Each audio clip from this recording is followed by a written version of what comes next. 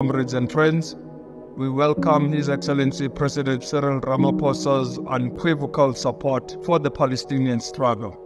We call on him and the South African government to give their full support to the Freedom Flotilla. The freedom of the people of Palestine and the self-determination of the people of Palestine is something that is very close to our hearts. We support the Freedom Flotilla, and so we want you to know that you have our full support. We have had the Zionist entity do all in its power to prevent and stop the Freedom Flotilla from sailing.